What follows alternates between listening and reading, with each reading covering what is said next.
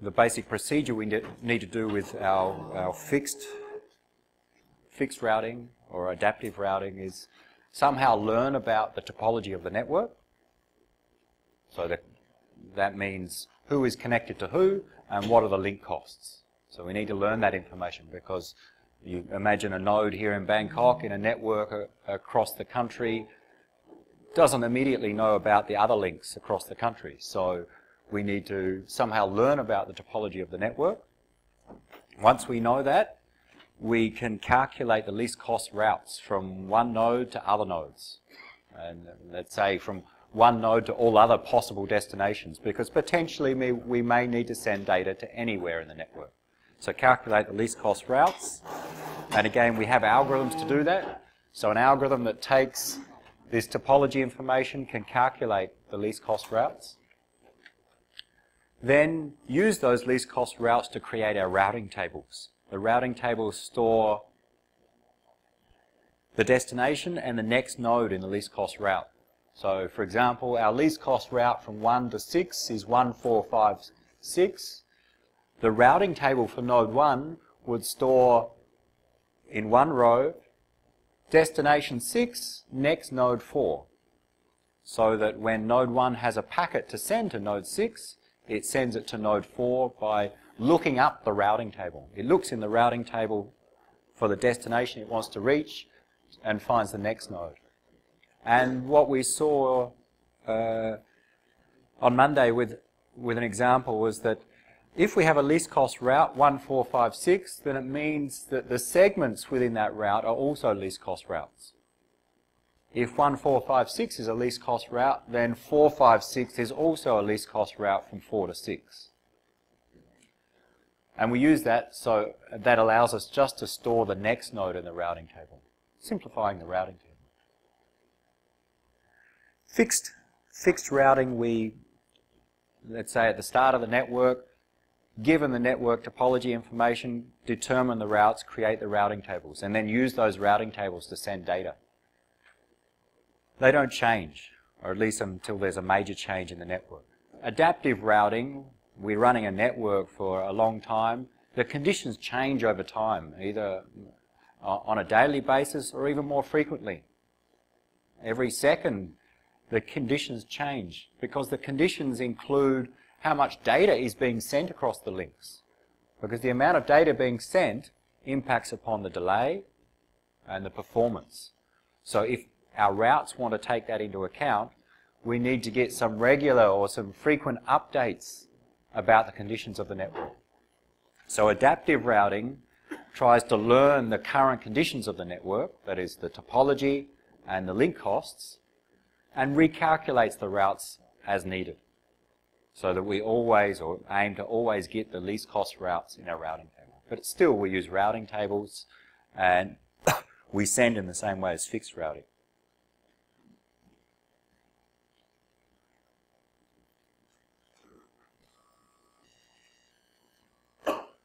Let's look at a completely different approach for getting data from A to B. So the purpose, remember, is to get data from source to destination. When we have multiple possible paths, then routing tries to find the best path from source to destination, and then we send that data across that one path. Flooding has the same goal of getting data from source to destination, but it takes a completely different approach in that we just send the data across all paths. We don't choose the best path. If we send data across all paths in the network, then the destination should receive a copy, and then we've achieved our aim. So flooding, same purpose, get data from A to B, but completely different approach than what we've seen with calculating least cost routes and routing tables. So instead of choosing a path, choosing a route, we just send the data to everyone. It's like we need to drive here into Bangkok. Normally we choose a path to take, a set of roads to take. Maybe we look up on Google Maps and it tells us which roads to take, where to turn, and so on. Well, flooding, imagine we need to get some a package, a parcel into somewhere in Bangkok, then flooding, the idea is that we make many copies of this package, this parcel, and we put a copy in many different cars. And we tell people to drive their car and just go somewhere across the roads, and eventually some of them will get to the destination. So we make copies of the data and send multiple copies of the data with the hope, and eventually if we use the right procedure, that one copy will get to the destination. So there are different rules that we apply, but we'll demonstrate them, and we started with this example. Send a copy of the packet to all your neighbours. And then as you receive a packet, follow the same rule. Send a copy of that packet you received to all of your neighbours. And everyone keeps doing that, and eventually it's received at the destination. With some exceptions or some conditions on those rules. And they are listed here, 1 through to 5. The first one, when you receive a packet, we say send a copy to all of your neighbours, but you don't have to send it back to the node that just sent it to you. The idea is to get a copy of this packet to everyone. So when you receive a copy, send it to all your neighbours, but you know it just came from the one who sent it to you, so there's no need to send a copy back to them. So that's the first exception or extension here. The other ones,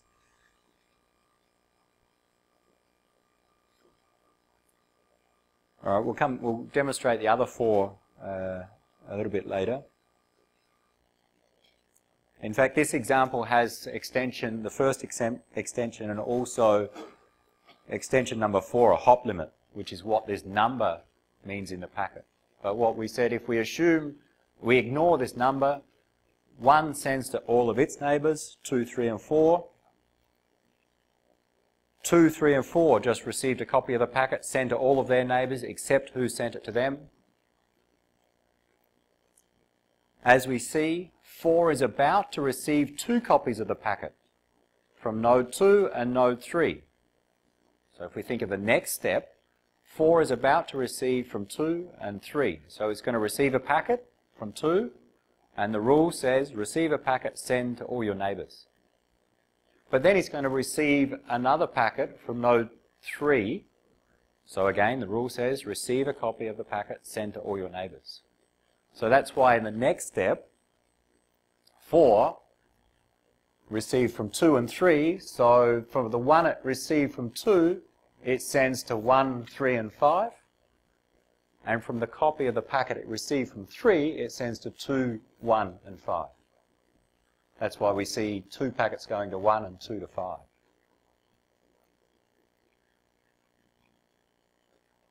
And actually in the previous step, 1 packet gets delivered to 6 here, and in fact in the next step some more packets get delivered to 6. So that was our goal, get the data from 1 to 6. We've achieved our goal. How many packets sent? A lot. Count them. Well, yeah, all the ones. How many here? 3. So recall that the goal is to get 1 copy of the packet from node 1 to node 6. Let's see how many transmissions are needed inside the network to do that. In this case, in the first step, there are 3. So 3 so far. In the next step, you can count them. We've got 2 plus 4 plus 3, so another 9, so we're up to 12. 12 so far. In the next step, okay, we need to count them, another 4, 16, plus 6, 22, plus 4 here is 26, plus another 8 is 34. If you count all of those packets, there are 34 packets there. And let's stop there. In fact, we'll come back and explain why I've stopped after this step. We could keep going and keep transmitting. But 34 packets sent through the network to get 1 piece of data from node 1 to node 6, using flooding in this case. What if we were using fixed routing and we had already determined the least cost routes?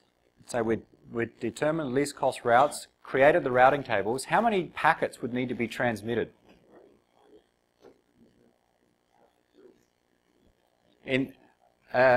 Okay, yes, 2 in this case, if we ignore the cost of the links that we had in the previous example. If we just take using the hops as the metric for least cost, then in this case, to get data from 1 to 6, the best case is to send from 1 to 3, that's 1 transmission, and then 3 to 6, 2 hops, 2 transmissions. Using least cost routing, 2 packet transmissions to get data from 1 to 6. Using flooding, 34 packet transmissions to get the same piece of data from 1 to 6. Flooding is much more inefficient than using fixed or adaptive routing because we need to send many copies of that one piece of data through the network. So we're using many of the network resources to deliver, let's say, the same 1,000 bytes from 1 to 6. So that's the problem with flooding. It's very inefficient compared to finding the least cost routes. The advantage is it's very simple. There's no concept of calculating the routes. We don't need to know about the network topology. Node 1 doesn't need to know about the links over here. All it needs to know is who are its neighbors. Given that, just send to your neighbors, and then those nodes know their neighbors, so they send to their neighbors, and eventually it gets to node 6. So very, very simple, but very, very inefficient. The extensions here try to make it a little bit more efficient. Try to reduce the number of packets we send.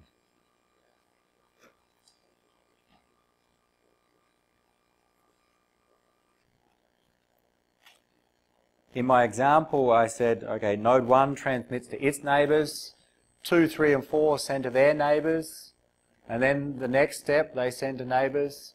Note, after this step, focus on node 4, it's going to receive a packet from 5, from 2, and from 3. It's going to receive 3 packets. So with our normal rules, it will receive a packet and send to its neighbors again. So there'll be another step. I just haven't drawn it here. 4 would send 3 copies to its neighbors, as would other nodes. So we'd keep sending. And we could keep going forever, keep transmitting. We want to limit that because in this case, the data has already been delivered to 6, so there's no need for the network to keep sending those packets. We've achieved our aim.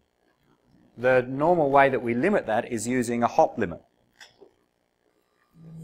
Extension 4 here.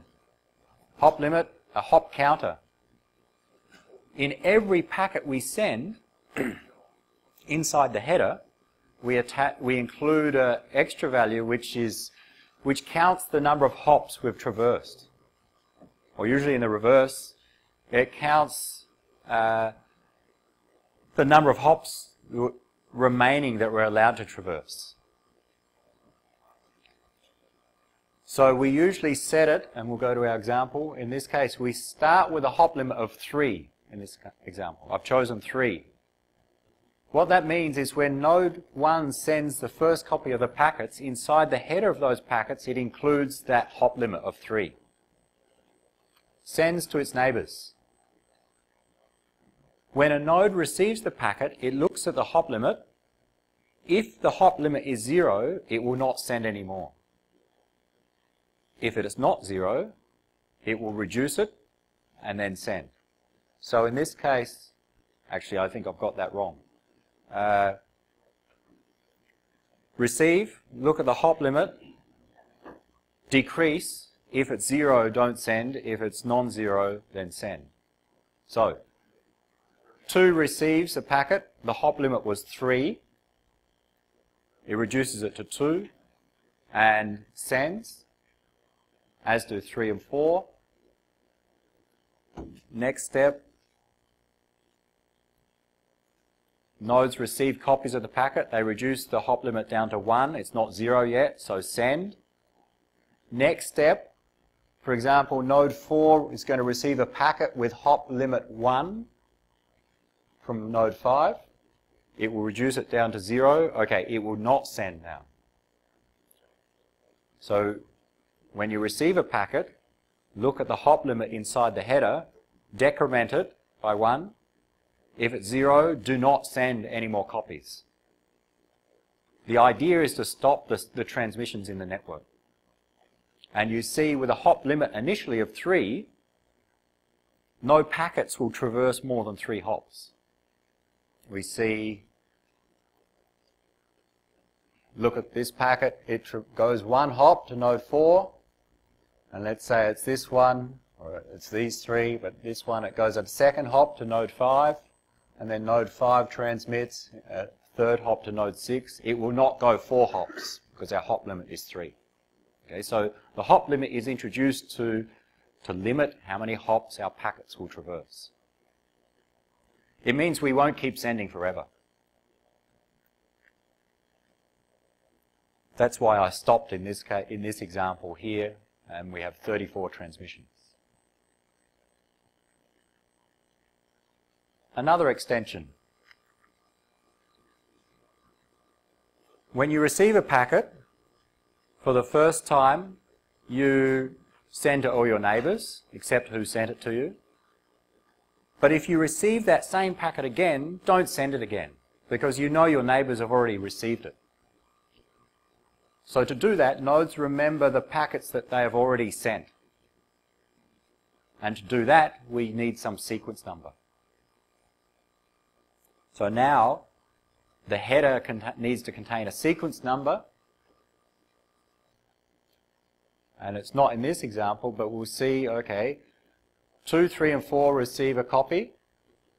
Let's say the sequence number inside this packet, it's not shown, is 1. So the header contains a hop limit of 3 plus a sequence number of 1. All of them are sequence number 1. All copies of that packet will have the same sequence number 1. Node 4 receives a copy from 1. It decrements the hop limit. Sequence number is still 1 for the packets it sends. And node 4 is going to receive copies from 2 and 3. And the sequence numbers in those packets it receives will also be 1. But node 4 has now recorded, I just sent packet with sequence number 1 to my neighbours, including 2, 3, and 5. And I've received already from node 1. So in the next step, when node 4 receives a packet from 3 and 2, it will check the sequence number. And it will realize, I just received a packet with sequence number 1. I've already sent packet with sequence number 1 to my neighbours, so I will not send again. So what would happen in the next step, focusing on node 4, it sends 3, it would receive 2, it would not have these 6 transmissions here. Because it's already sent, it's already received from node 1, it's already sent packet with sequence number 1 to node 2, 3, and 5. It's not going to send again to those nodes. There's no point in sending the same copy of the packet to the same nodes again. And that's a way to significantly reduce the number of transmissions. You could count them.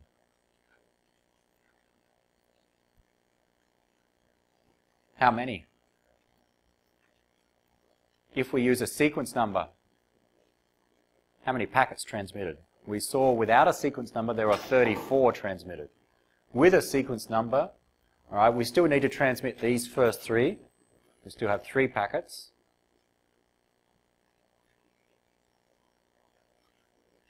And similar, the first time a node receives a packet, it's going to send to its neighbours. So 2, 3, and 4 are going to send these packets. So we have 3 plus another 9. We have 12 packets transmitted so far. Then the next step, who is going to send a packet? Well, 4 is going to receive the same sequence number packet. it's not going to send again. 4 is finished. Once we've already transmitted the packets to our neighbours, we won't send that same packet again. So 4 will not send anything, 2 will not send anything, 3 will not send anything, 1 will not, it's already transmitted. 5 is going to receive 2 copies of the packet with sequence number 1. It will transmit a copy of that packet to its neighbours that it hasn't received from. It's received from 3, it will not send back to 3. It's received from 4, it will not send back to 4. It will send to node 6. So we have 12 so far. In the next step, 5 will send 1 to 6, meaning 13 transmissions. 6 is not going to send to its neighbours because 6 is the destination. So we're done. So by introducing a sequence number, we can cut the transmissions down from 34 to just 13. A significant reduction in the overhead of sending packets. With least cost routing, the number of packets needed to be transmitted, the least cost path considering hops is 1, 3, 6, so there are 2 transmissions. With flooding, with a hop limit of 3 and no sequence numbers, we counted 34 transmissions. If we have flooding with a hop limit of 3 but with sequence numbers, we get just 13 transmissions. We want to minimize the number of packets sent in the network to deliver data from 1 to 6. The best case is 2. It's the best we can do. With no sequence numbers, we have 34 transmissions. That's very bad. With sequence numbers, we cut it down to 13, which is better than 34, but nowhere near as good as just 2.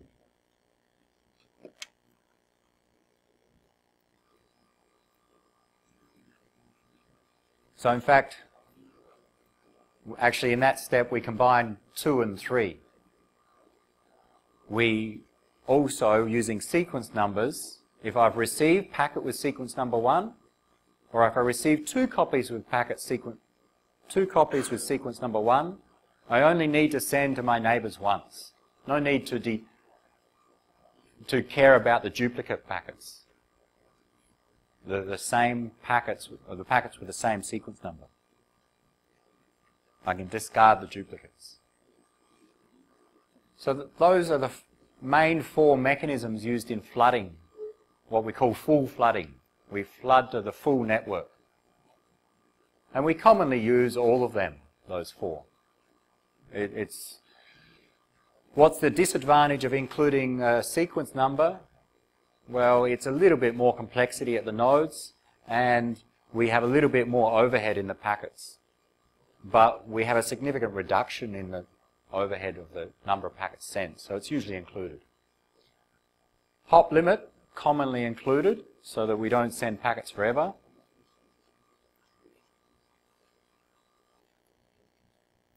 What if we have, and I think there's a slide.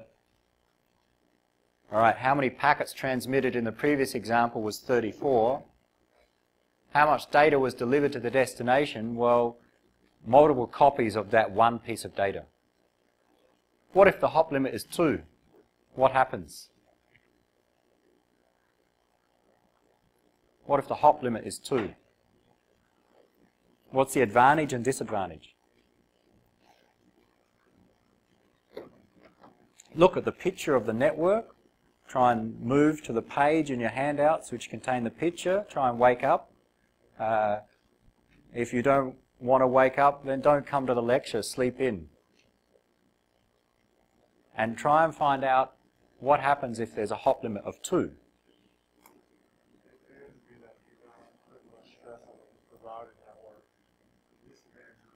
What's less stress mean? Let's just say you're transmitting less packets, so it's okay. causing less congestion. Less packets, less overhead. The disadvantage is if you didn't have that one between 1 and 3, you no longer have a route to 6. Okay. let's see, with a hop limit of 2, what would happen? The hop limit, instead of 3 set in the headers, the value would start with 2. So the source node sets the hop limit. In this case, we're going to set it to 2. And remember what happens? We send it. When a node receives, they decrement and check if it's 0. They will send again if it's not 0. If it's 0, they will not send. So it limits the number of hops the packet traverses. So if it starts at 2, the packet will go to 2, 3, and 4. They will all decrement. It will be down to 1. They will send to their neighbours. So you can imagine this picture. Instead of 2 in the packets, there will be 1 in each of the packets. Everyone will receive, or the same ones will receive, including 5. 6 will receive a copy of the packet. That's good. 6 is the destination. 5 will receive a copy of the packet, decrement the hop count, the hop limit down to 0, and will not send to its neighbours. So there'll be one, or well, several less transmissions from node 5 in this case. We won't have all 34, we'll have a few less from node 5. If we had used a sequence number, I think we'd have 1 less. We'd still get data to node 6. What if we use a hop limit of 1? Sorry. Replace 3 with 1. Node 1 sends to 2, 3, and 4. 2, 3, and 4 decrement. It's 0. Once it's 0, we do not send. So 2, 3, and 4 would not send to their neighbours. So in fact, these would be the only 3 transmissions. 2, 3, and 4 would not send. And of course, the result there is 6 doesn't receive. So that's a problem. We've got data to get from 1 to 6 with a hop limit of 1. 6 is not going to receive it. So ineffective communications. So we need a hop limit large enough such that it will reach the destination. So in this example, a hop limit of 2 is large enough such that 6 will receive it, because the least cost path with respect to hops is 2. In another network, we would need a different hop limit to reach the destination. And the problem is that we don't know in advance how many hops to reach the destination. So usually we need to set the hop limit high enough that will cover most cases or all cases of the hop distance in a network. But we want to set it low enough such that we don't have too many extra transmissions. So the choice of the hop limit is important. It reduces the packet sent in the network, but if we have it too low, it means we won't get the data to the destination.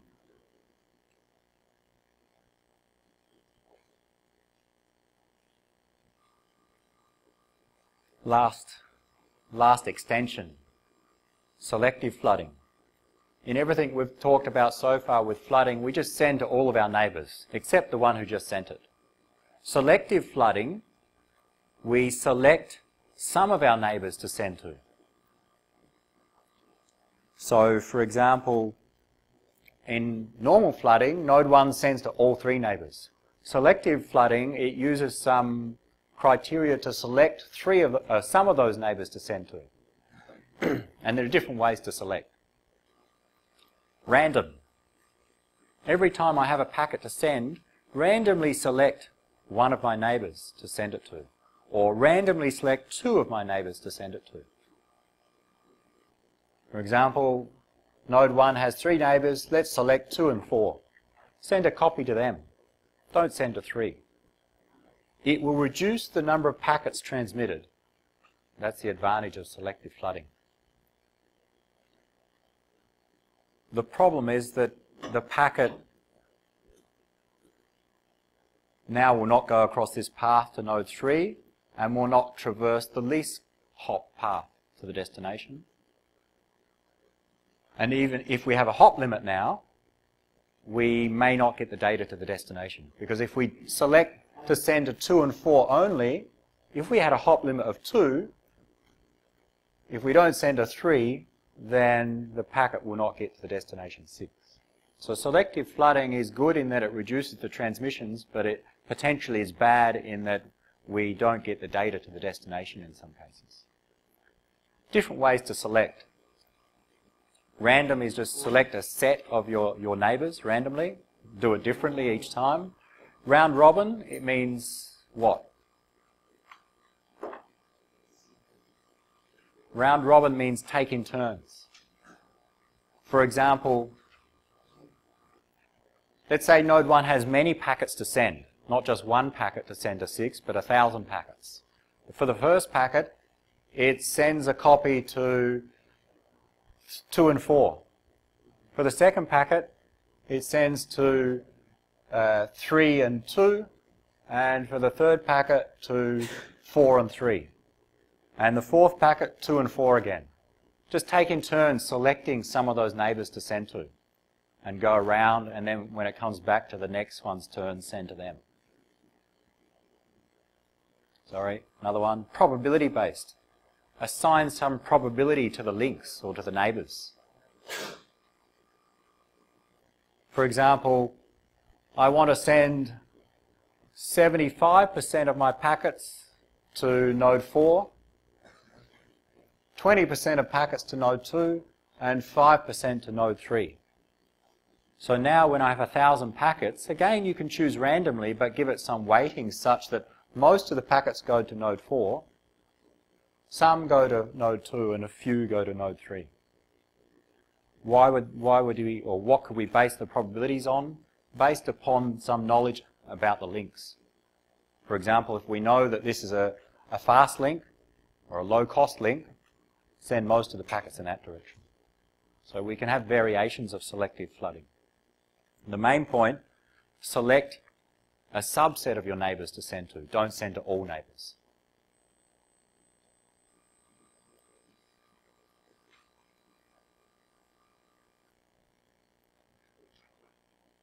All right, I'm not going to draw any examples for selective flooding. You can try them if you wish. Sorry, can we summarise on flooding? Advantages and disadvantages of flooding. With full flooding, not selective flooding, with full flooding, all possible routes are tried. What that means is when we send copies of packets, at least one copy will traverse the least cost route, the minimum hop route. And we saw that in our example. We had a copy of the packet that went from 1 to 3 and 3 to 6. So with full flooding, a good thing is that because we send on all paths, it means we must use the least hop path. That can be useful in some purposes when we want to find the least hop path. We can record, we can flood through the network. We know that one copy of the packet will arrive to 6 on the least hop path, and then node 6, if we record that path, knows the least hop path in that case, and can use that to set up connections, set up virtual circuits, or to suit some application. So it's sometimes useful to learn the least hop path. Flooding can do that for us. Another advantage of flooding, all nodes are visited. That means when I send a packet, all nodes in the network receive a copy of that one packet. So that's very useful if I want to distribute information to everyone. So far we've talked about, sorry, I'm flipping through, we want to send data from node 1 to node 6. Okay, so we use flooding and we got data from node 1 to node 6. But sometimes we'd like to send data from node 1 to all nodes, to all 5 other nodes. Flooding does that very easily because we send copies to all our neighbours. Okay, 2, 3 and 4 have received a copy. Now they send to their neighbours. All right, 5, 6 have received a copy. Everyone's received a copy very quickly. That's useful when we want to distribute information, for example, about the network. If we want to tell every other node what are our link costs, then record your link costs put them into a packet and flood that packet through the network, and quite quickly every other node will know your link costs. Why do we do that? Well, we said when we do normal routing, fixed, adaptive routing, we need to somehow learn the link costs to calculate the least cost routes. And in practice, we often use flooding to learn that. It's very simple. It's a very simple protocol to implement. The problem with flooding, it's very, very inefficient. We need to send many copies of packets just to get one piece of data from source to destination. If you increase the network from 6 nodes to 100 nodes, many links, then flooding creates a larger overhead. That is, we use the network to send we use a network a lot to send a small amount of data. If we use a hop limit which is too small, or in some cases use selective flooding, we may get a case where the data doesn't reach the destination. That's ineffective communications.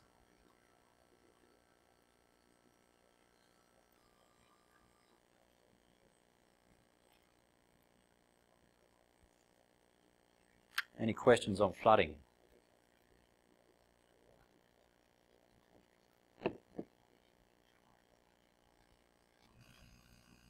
This handout that you have, which we had the least cost routes on the left, shows how I calculated this value of 34 for flooding. If we used a hop limit of 3 and no sequence number, I go through the steps. Okay, node 1 sends to 2, 3 and 4, that's 3 packets. 2 sends to 3 and 4, that's another 2 packets. And I went through the steps, and a total of 34 packets were sent. If we had no sequence number but a hop limit of 2, we'd send just 12 packets. With a hop limit of 1, we'd send just 3 packets, even better, more efficient. But the destination doesn't receive a copy. With a hop limit of 3, node 6 receives a copy. And here. With a hop limit of 2, 6 receives a copy. Good. Hop limit of 1, few packets sent. Good. But node 6 doesn't receive the data. Very bad.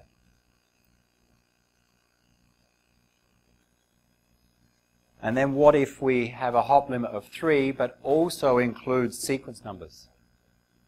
And sequence numbers allow us to not send the same packet twice. So once I receive a packet, I send it to my neighbours. If I receive that same packet again, I will not send to my neighbours again. We still get the data to node 6, but we only send 13 packets, which is much better.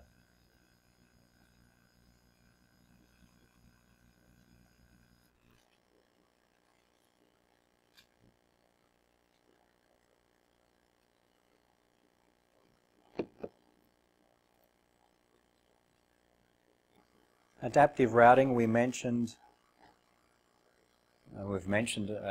over today and on Monday. We're same as fixed routing, except we regularly get updates about the network information and recalculate the least cost routes. So learn about the network topology, calculate the least cost routes, create the routing tables, and then when we send data, use the routing tables to determine who we send to. Same as fixed routing. But we do that in an iterative process. We keep doing it. We keep learning about the network topology, keep updating the least cost routes, and keep updating the routing tables. So for that to work, it requires some information about the current network conditions or network status to be learned. And there are different ways to learn that. You can learn information which is local to your node. You can ask your adjacent nodes to send you information about their links, or get information from all nodes. All nodes send information about their links to all other nodes on a regular basis. And that's common in networks. And how do you do that? Flooding is one way to do that.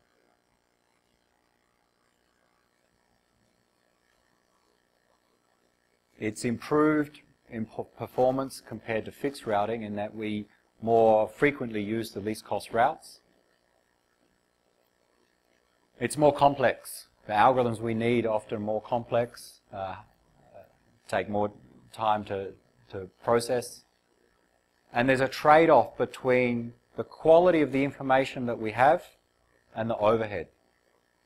Basically, the more information we collect, the more frequently we collect it, the more accurate a picture we have of the network topology, and the more chance we can choose the best routes. That's a good thing. More information is good for choosing the best routes.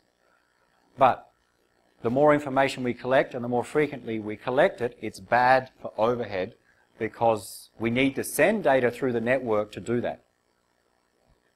So we don't want to collect too much such that we create a high overhead, but we want to collect enough such that the information is up to date.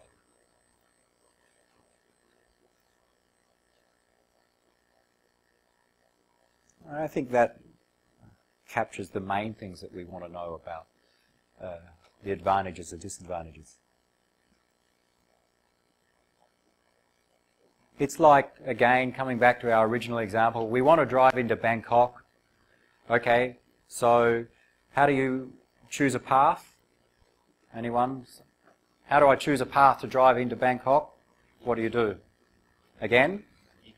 GPS. Okay, so you use some mapping software.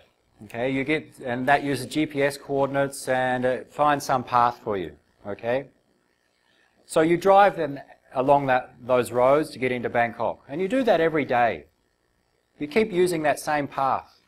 You don't need to check again because you know that path. You keep following that same road. You don't check and use GPS on your map every day. You just follow the same road, and you keep doing that for a year. But it turns out that after a year, the roads have changed. There's been some road works, new roads are available. If you keep using that same old road, that original road, you may end up using the suboptimal path. There may be a better path to take because now there's new roads, a new highway. So, to make sure that you get the best path from source to destination, you want to frequently update that information that tells you the best path. Frequently collect information about the new roads, where the traffic jams are, all right, do it on a daily basis. The problem is to frequently collect that information, it takes some effort. And in our network, it consumes some overhead. So, collect a lot of information, but to keep the quality high, but don't collect too much such that overhead is too high.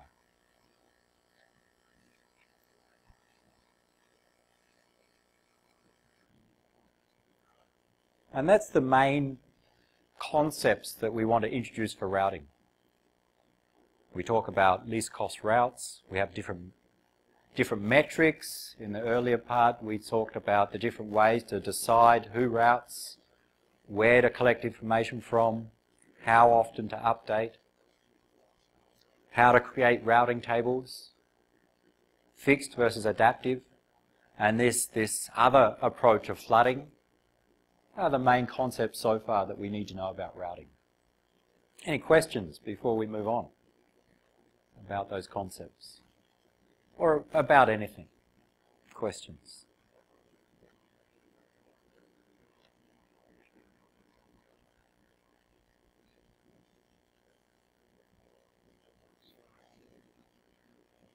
There's a quiz available after noon today.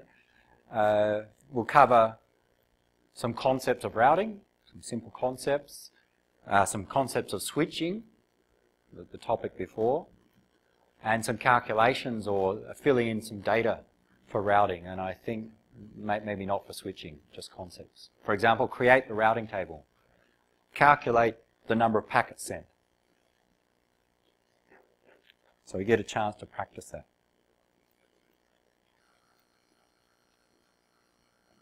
The rest is really implementation details or some more details of how is it done today? How How do we collect the information and create the routing tables? Well, routing protocols in networks do this job for us. Instead of someone manually have to calculate the routing tables, calculate the least cost routes, and to distribute the information, there's a protocol that does it automatically for us.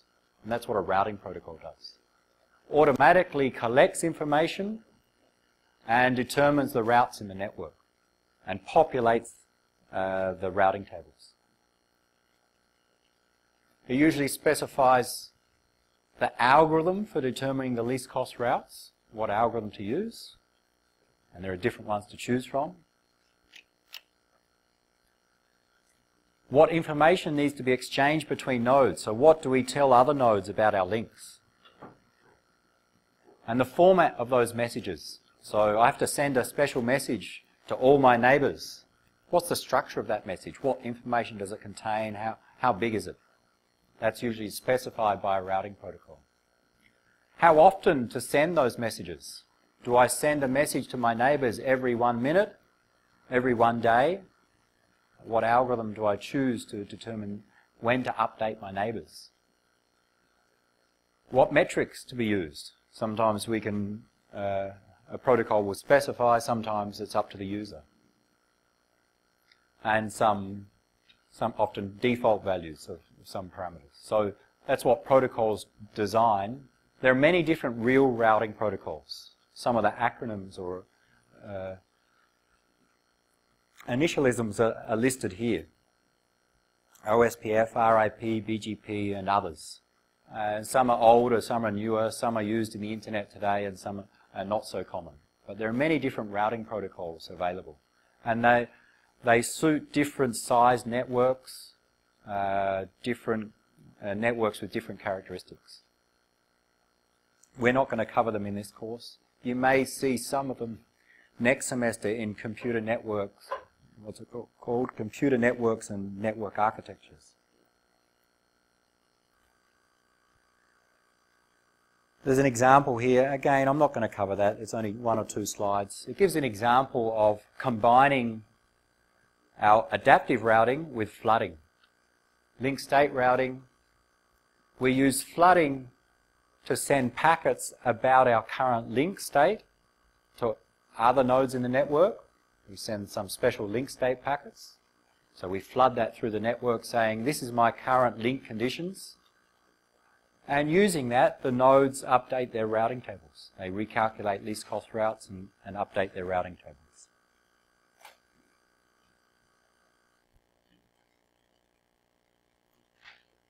For example, we will not go through details. Node 1 periodically sends a special link state packet to all nodes in the network using flooding, and that link state packet would give the nodes information about its links. I have a link to node 4 with a cost of 1. Node 4 has a link to me with a cost of 7. To node 2, 2 and 3. To node 3, 5 and 8. That information would be encoded into a link state packet and then flooded through the network so every other node knows about node 1's links. Every node does that. The end result, that every node learns about every other node's links and now recalculates the least cost routes.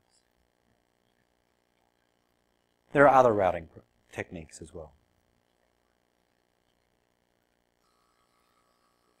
So let's finish this topic. And these 2 topics of switching and routing, because both of them are about, now we have a network, not just links, a set of links. Switching is the method of delivering data from source to destination across multiple links. So getting the data across those links. We have our stations or end user devices, those that create data and consume data, like computers, servers and so on. And then special devices, switches inside the network that forward the data through the network. We saw there's circuit and packet switching. And within packet switching, datagram and virtual circuit packet switching.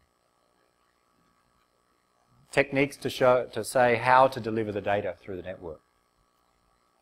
Routing is the process of determining the best path, determining the path to take from source to destination. So we need them both. We've seen the routing protocols, we have metrics, different strategies. We haven't looked at the algorithms, but we've mentioned there are different algorithms for calculating least cost routes, and there are different protocols.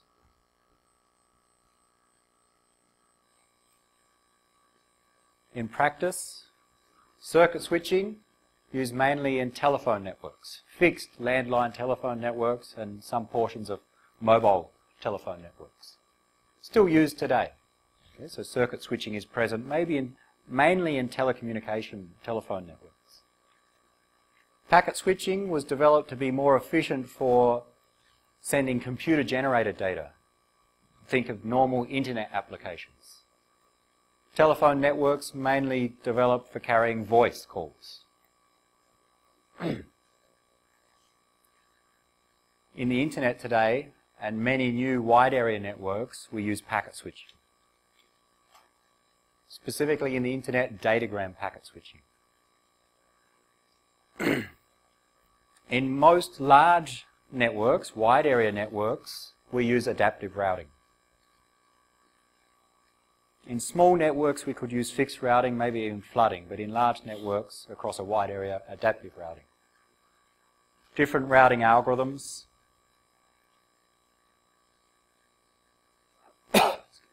Excuse me.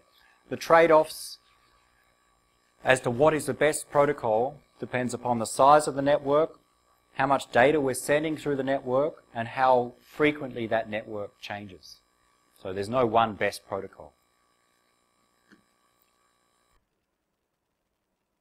Any questions before we move on?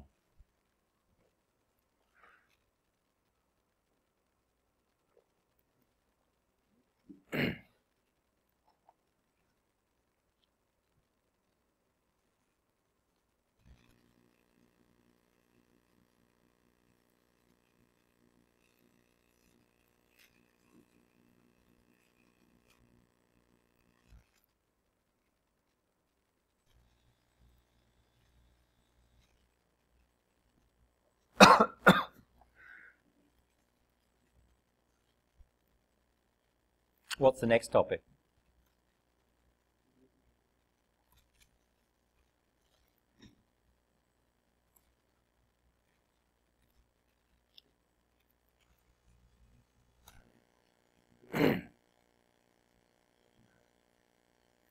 LANs, local area networks.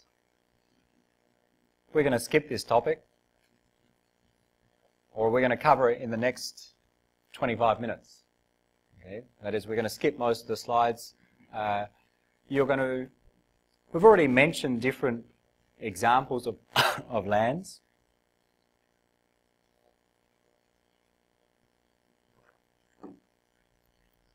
So networks for inside buildings, inside homes, inside a campus. And two common ones we know about. In your assignment, you're using IEEE 802.11 wireless LANs, Wi-Fi. And in wired networks, we use wired LANs Ethernet, IEEE 802.3. And there are others. The details of how they work are covered in these slides, or it started in these slides. We're going to skip over. You're learning a little bit about wireless LANs in the assignment. Again, next semester in another course, you will learn some details. But because we need some of the knowledge to move on to the next topic, let's just summarize some very simple things that we can say about LANs, local area networks.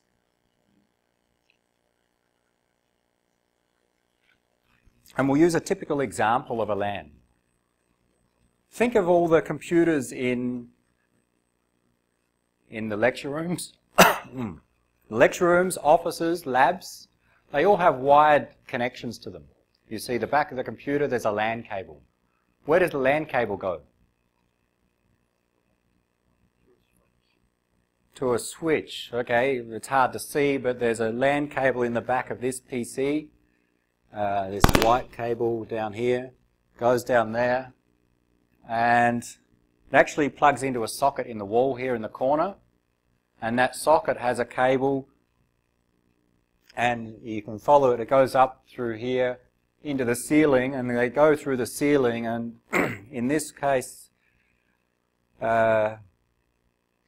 there's a device in the third floor part of the computer center that has what's called a switch in there, and it plugs into there. And all of the rooms are similar, that they have this LAN cable that all plugs into this one central device. There may be multiple central devices. So what do we get? What sort of network topology? Let's try and draw.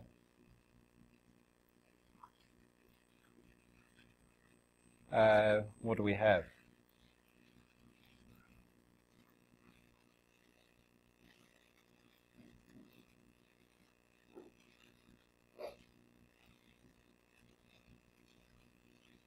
We have a set of PCs or computers, different rooms or different offices.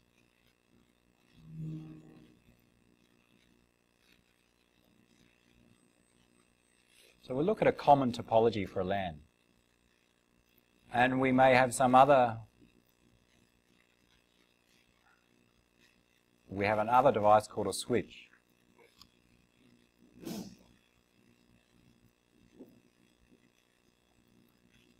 Give them some numbers. Computers, just PCs in the different rooms or different offices, 1, 2, 3, 4, 5. And this is a switch.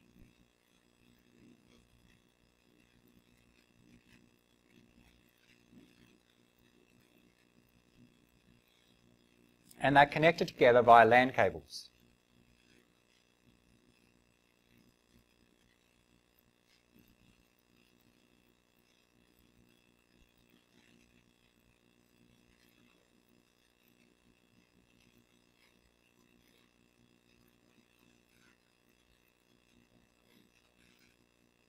So that's a typical topology for a wired LAN.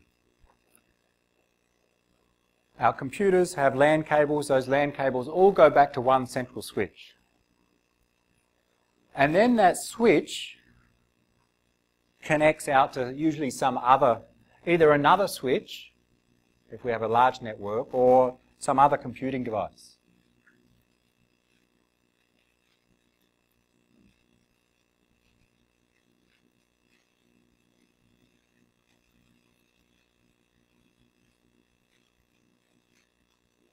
I'll call that one R.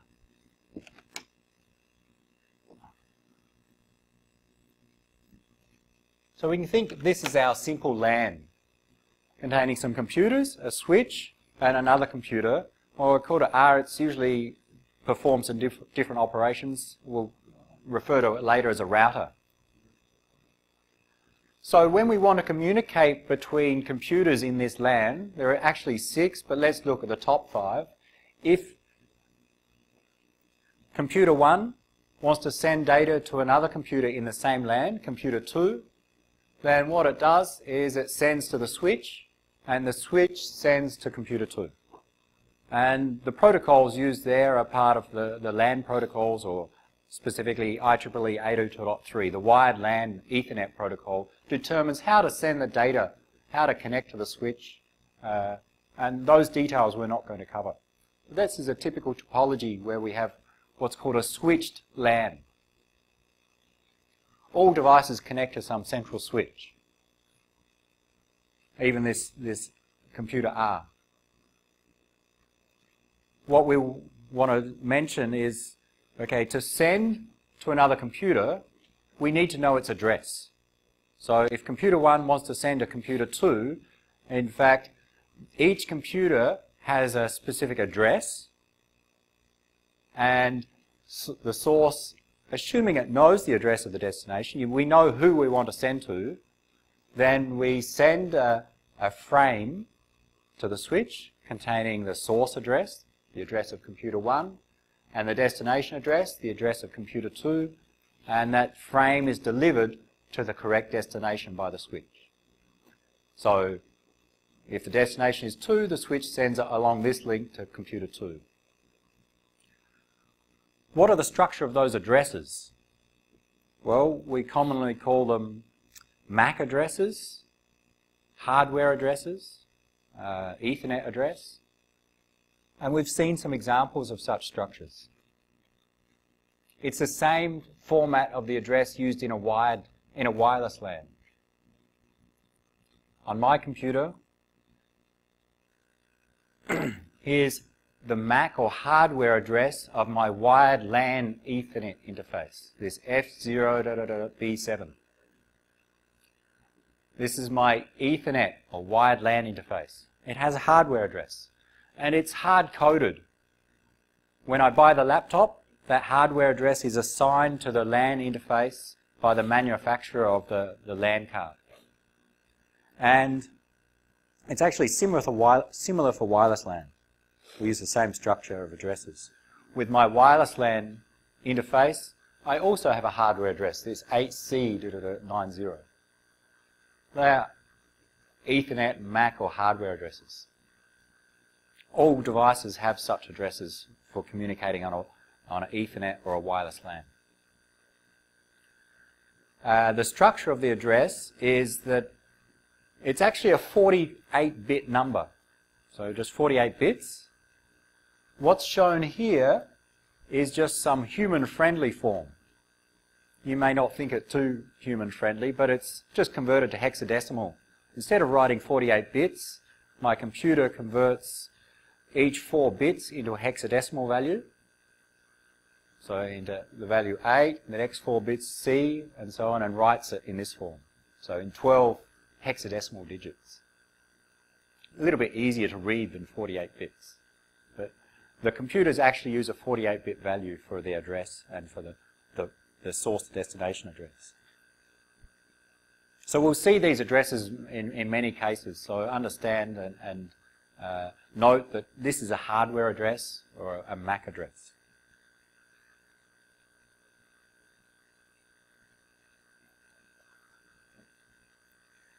What does a frame look like?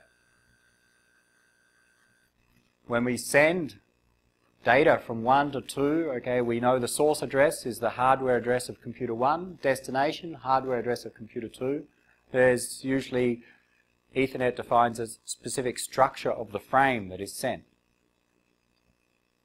And I think I have an example in the slides, a long way through, towards the end.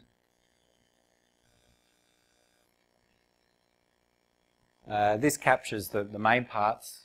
There's a lot of details here, but if this is our frame that we send from source to destination, the main parts, we have some data.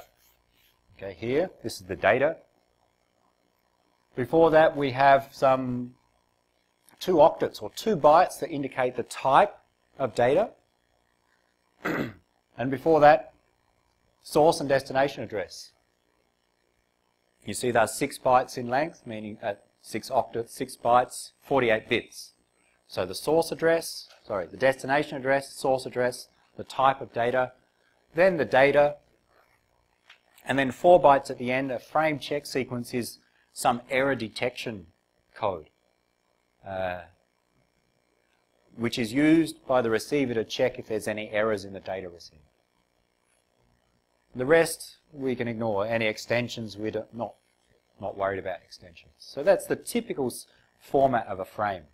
And again, you'll see that in different practical tasks and some examples.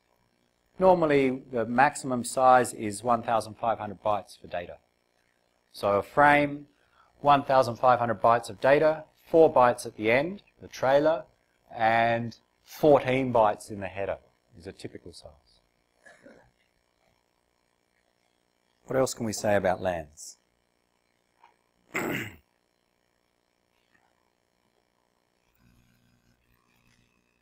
Okay, so if computer 1 wants to communicate with any of the other 4 computers here, even the 5, including R, we use the source destination address, send to the switch sends to the destination. And there are some protocols or mechanisms for the switch to know which line to send on to reach the destination. So communications inside the LAN happen using the LAN protocol and the hardware addresses, usually via a switch. What if we want to communicate from computer 1 to someone out on a different network? not inside this LAN? Well, we need to connect to some other network, and the typical way we do is through this gateway or router. So we may have some special device on this LAN, this computer R, which have another connection.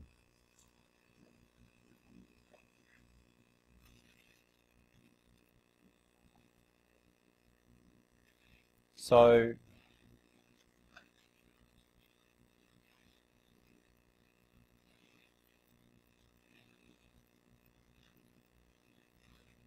in a simple case, R could connect to another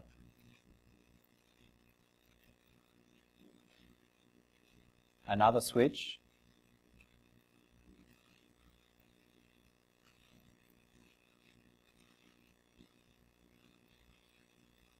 which may be connected to two other computers.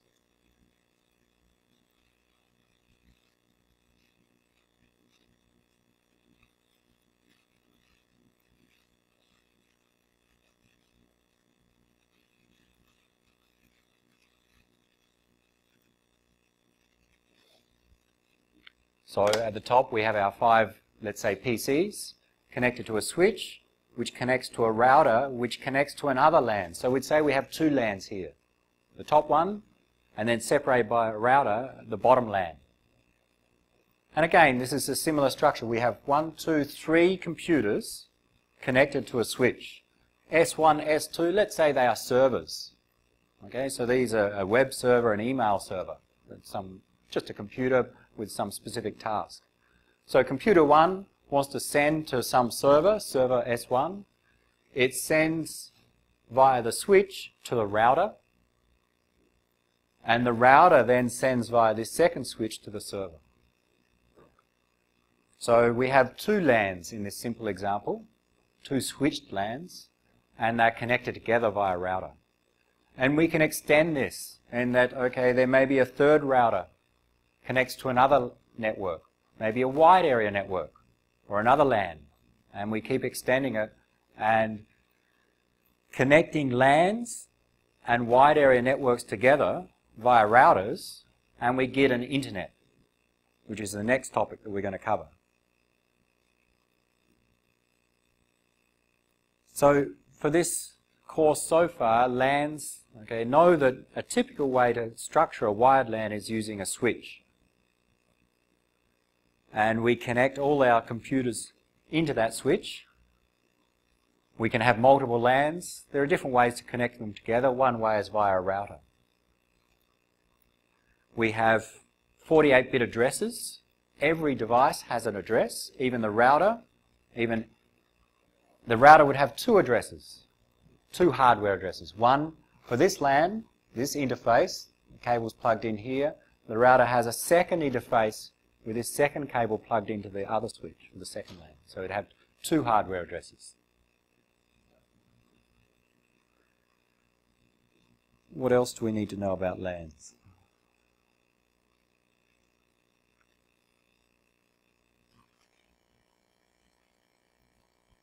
That's the main thing. There's some examples of networks. Okay, so the example I drew there was a simple one. Here's a little bit larger network. We have multiple LANs, so these green boxes here are the switches, the LAN switches. And we have multiple, so we have some computers connected into a switch. And so think of this as one LAN, maybe for the faculty members. Another LAN for some staff. Maybe another LAN for a different office, some servers.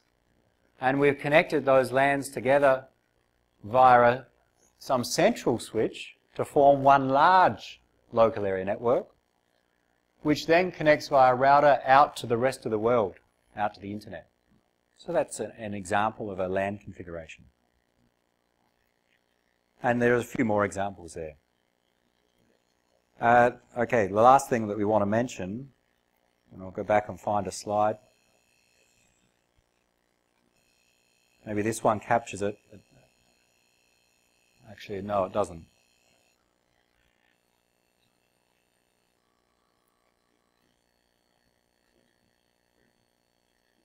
this one.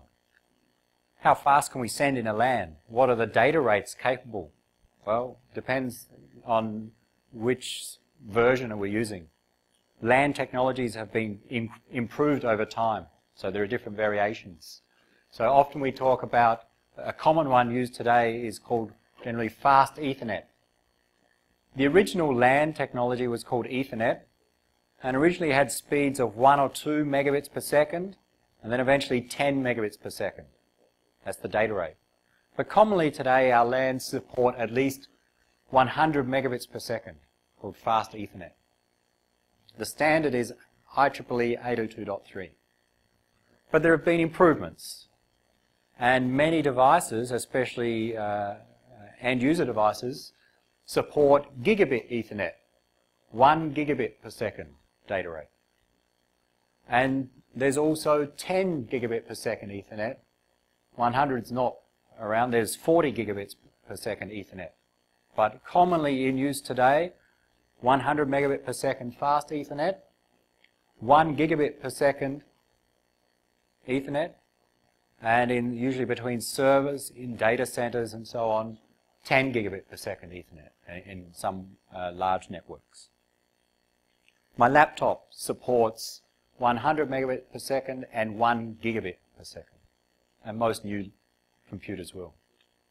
They can usually switch between the ones so that both endpoints will use the highest one available. Wireless LAN, you're studying in your assignment. There are other LAN technologies. Okay? This is not the only ones.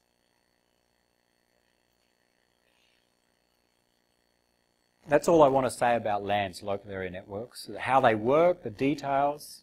There are some slides in here, but I think that's all we need to get through this course. In the next course, you'll see some details about the technologies.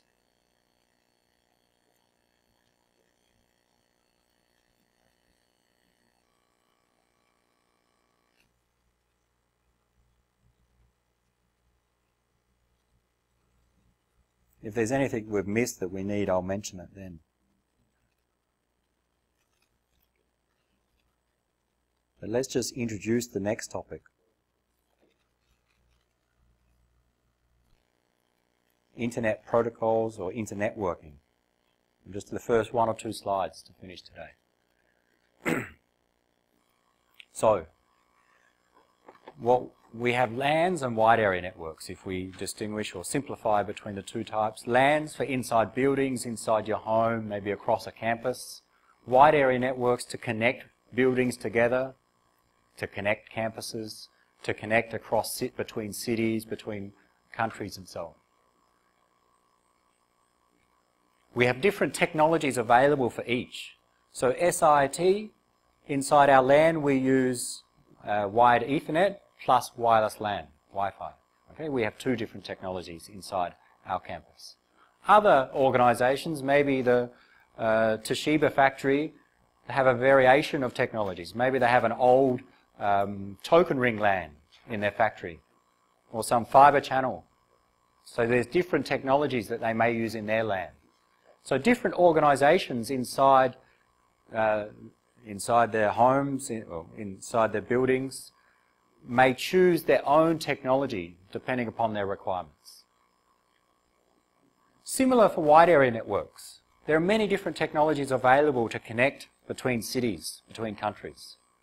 The company that runs the network will choose what's best suited for them.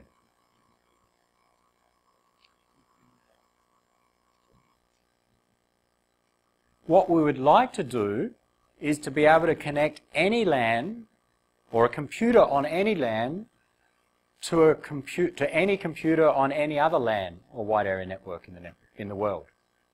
So this computer here on the wired LAN, I would like to be able to communicate with a computer in the US which is connected to some other LAN technology.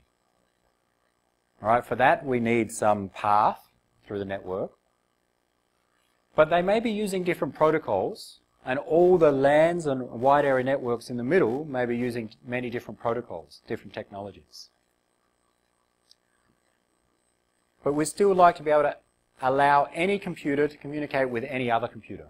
Doesn't matter what technology they're using, what LAN or WAN are they using. The concept of internetworking aims to achieve this by connecting all these different technologies together.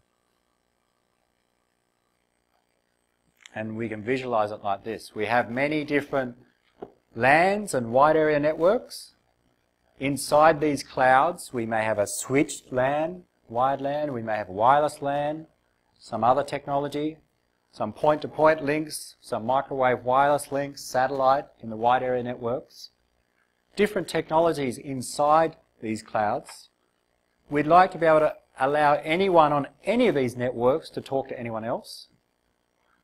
And the way that we do that is that we connect each of these clouds, these LANs and wide area networks, together using special devices called routers. And these routers will have the process of joining them together and allowing the two different networks using different technologies to talk to each other. So we perform internetworking using these routers, these devices in the middle here. And we'll see that routers are packet switches. So we come back to switching.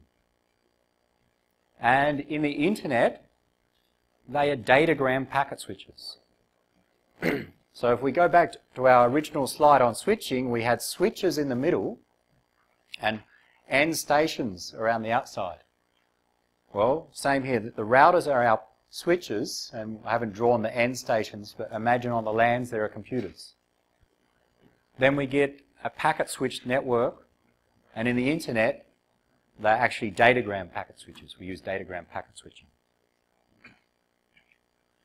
So this topic on the internet, internetworking and internet protocols, we're going to assume this is what we want to achieve, and we're going to look at, well, what does a router do? What protocols do we need? And we'll arrive at the internet protocol and cover IP. We'll introduce terminology. But that's the quick motivation of, okay, let's connect multiple LANs and WANs together, and we'll do that using internetworking. Enough for today. We'll cover that next week.